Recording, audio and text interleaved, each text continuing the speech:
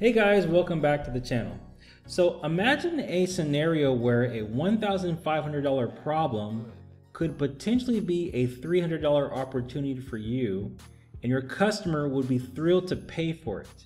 Okay, now picture doing this without even seeing your customer in person. Okay, so today what I want to show you is how to make this common challenge in Mercedes a win-win situation for you and your customer.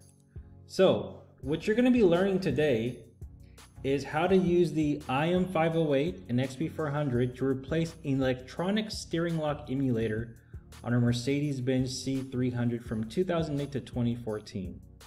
And for those of you who are new to the channel, welcome. My name is Curtis Harden. I'm an independent all-tail diagnostic consultant.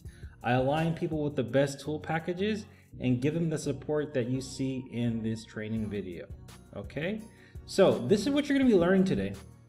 The tools required to complete this procedure, symptoms of a faulty electronic steering lock in a Mercedes, what to do if the shifter is stuck in park, and how to connect and configure the ESL emulator. Okay, so what we're going to be using today is the Autel IM508, and then we're going to be using the XP400 and the G-Box 2, your DB15 cable, the original EIS module, and the ESL emulator, and also a working key and a blank key. Now, for those of you who don't know what an emulator is, it's a specialized tool that replicates the function of the original electronic ignition switch.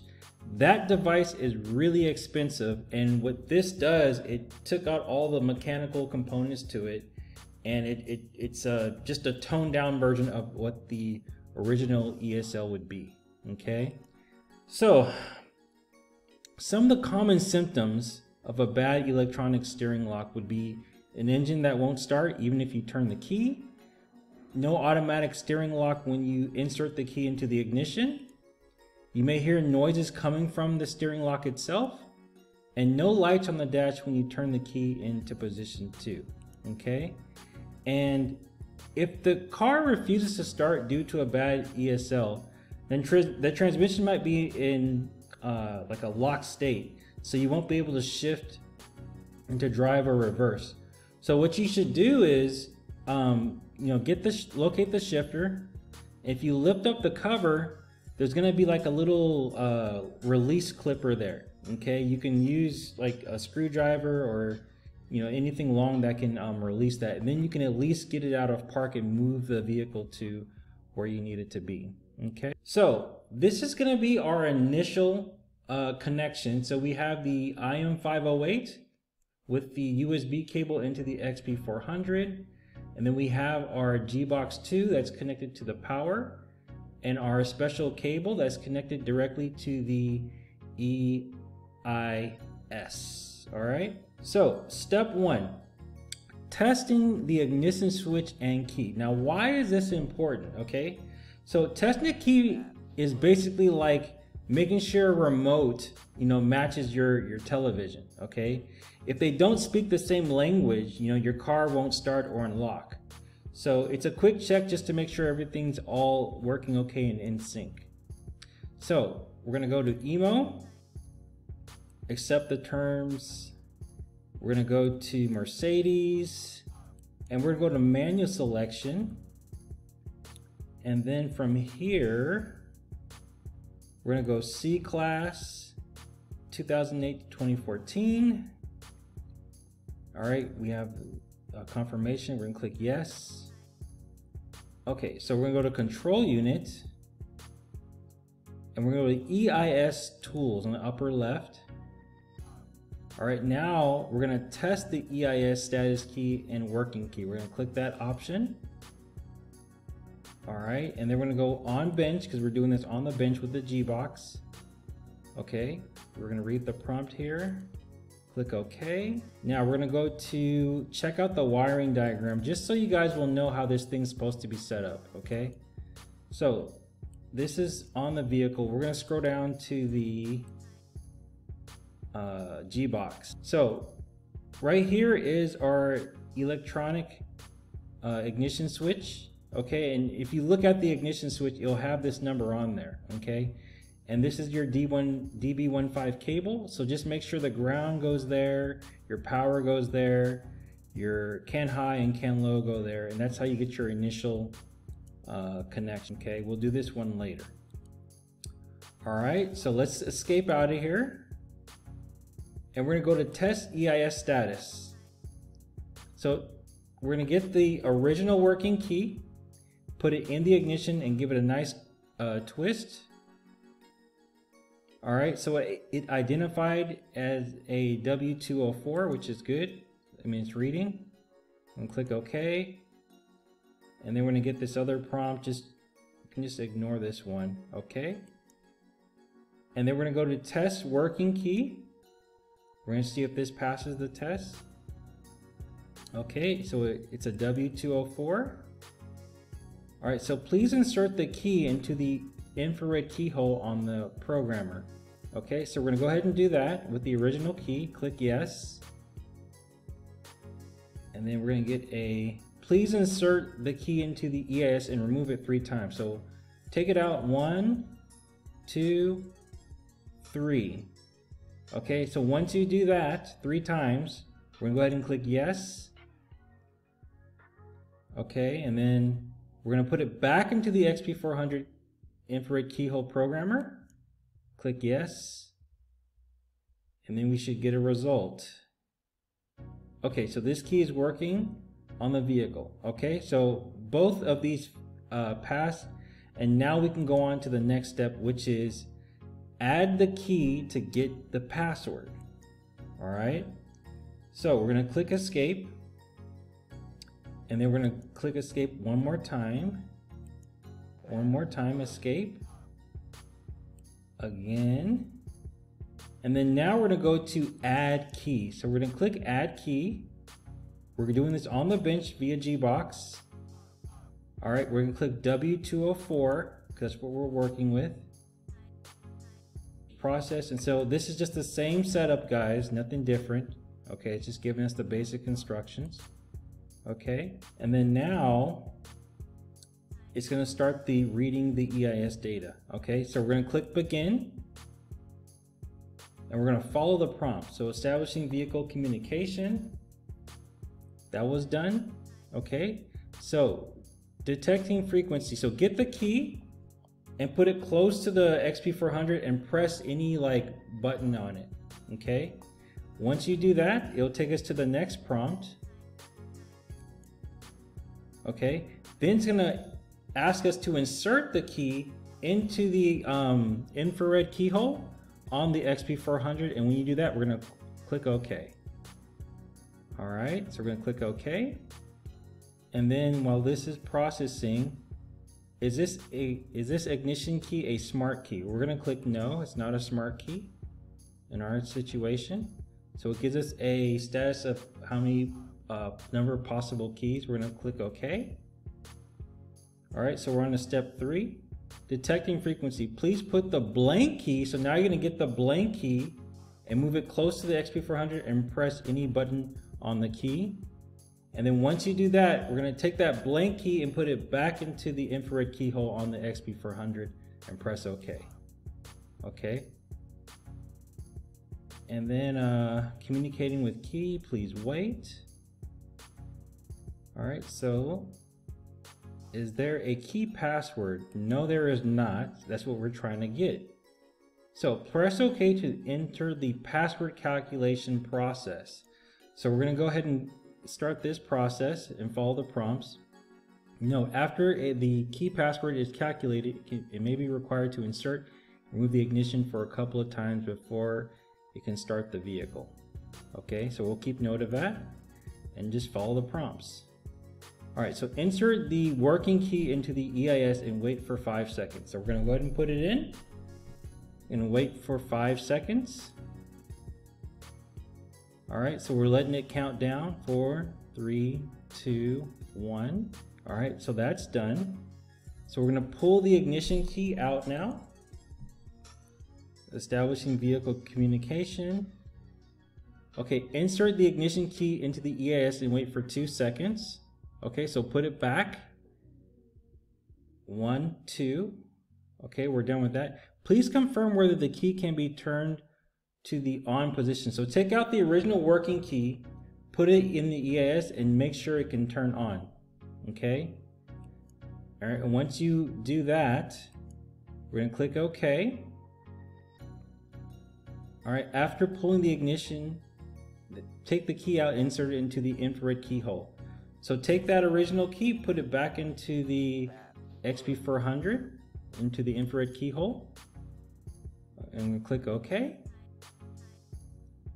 All right, so getting password in progress. So this could take some time, you guys. For demonstration's sake, we're not gonna wait 30 minutes, but it could take, maybe 10-15 minutes.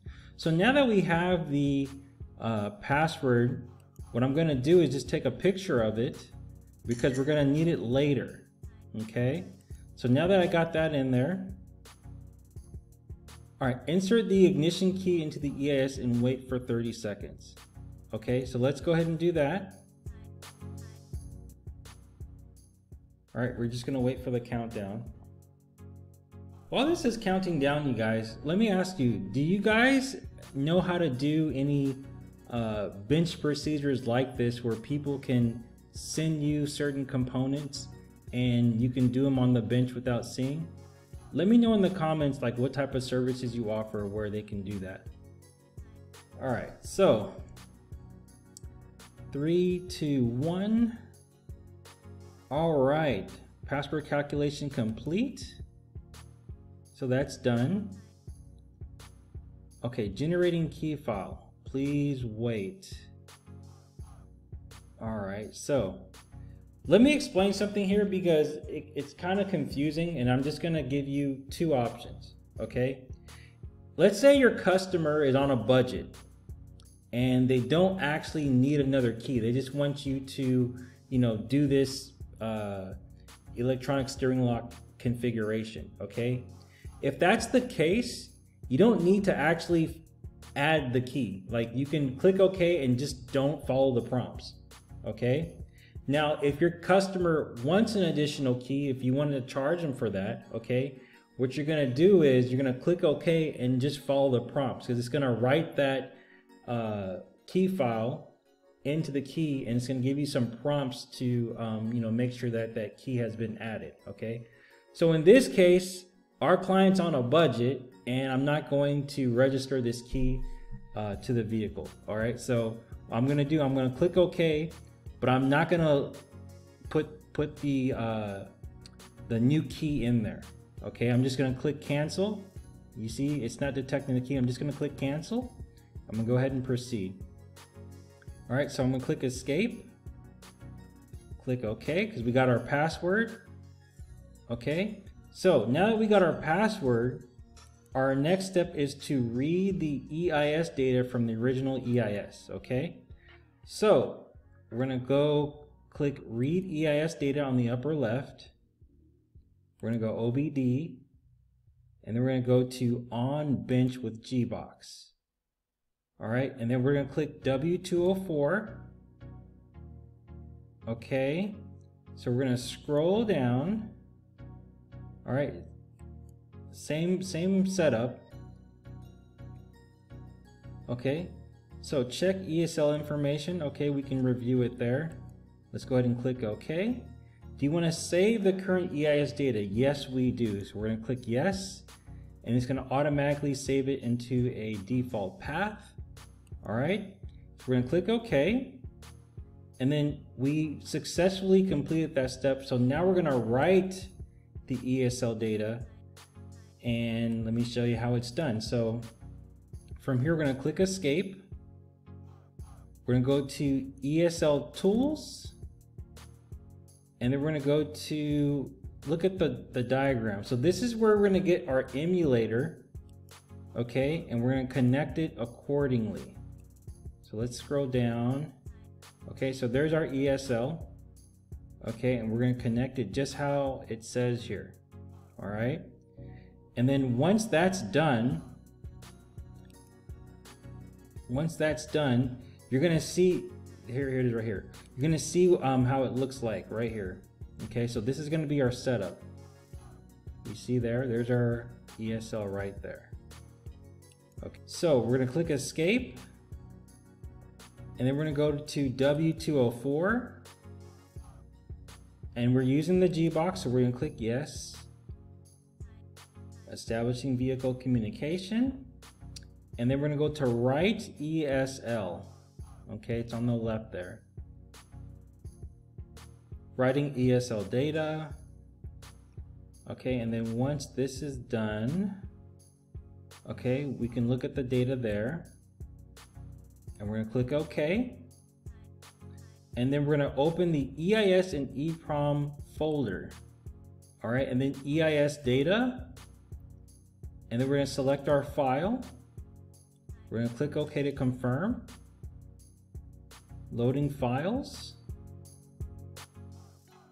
Okay, and then we're going to click OK. And now we're going to get our password that we took on our phone. So let me go ahead and digits in here.